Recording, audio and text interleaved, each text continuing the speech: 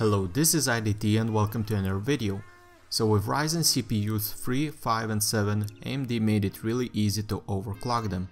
That's why I'm here to show you how to do it in a really easy method. So first of all, you will need two applications that are AMD Ryzen Master Utility, an app that will let you overclock in a few steps, and Cinebench that we will be using to test if our overclock works as it should.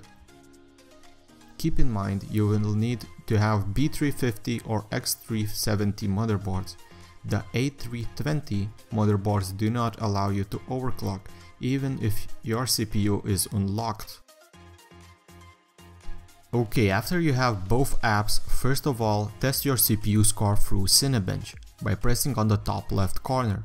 Make sure you are pressing on CPU, not OpenGL, because one tests your CPU and the other tests your graphics card. I'm going to write my scores on a note. Now it will not be exactly what you will be getting with Ryzen 15x as me, because I'm recording at the same time and that makes a lot of performance, so don't mind the scores. What matters is that the score that adds to the original one.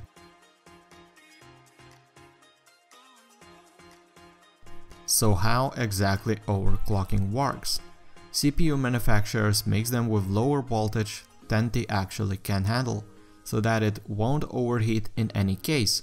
So with higher voltage there is more heat, but with higher voltage you can add more speed to it. So you have to find a balance that fits just right for you. Now with stock cooler, I really don't recommend you to go higher than 1.4 voltage, and that is really a lot already. It is not recommended to have it running all day at that with high temperatures.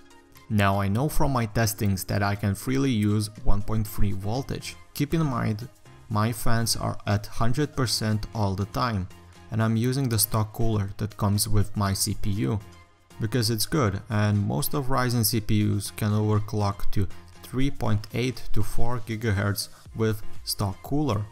But really don't take my word for it, because every CPU you buy, you are attending in a silicon lottery, and the overclocking capabilities of your CPU will depend on it.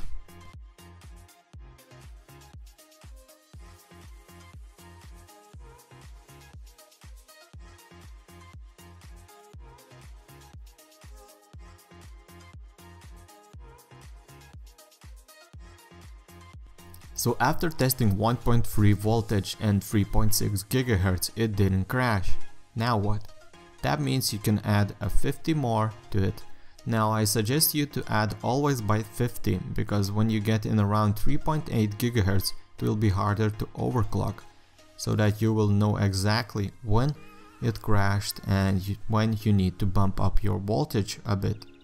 I suggest you to click 2 times on an arrow up, that is 0.0125 voltage. Test it again. If it crashes, add 2 clicks again. If you add a lot of voltage and it still does not work and it crashes, that means you've hit your barrier, and that is the silicon lottery. You can add as much as you want of voltage, it will still not overclock. The max temperatures for CPU needs to be under 75 as you add voltage.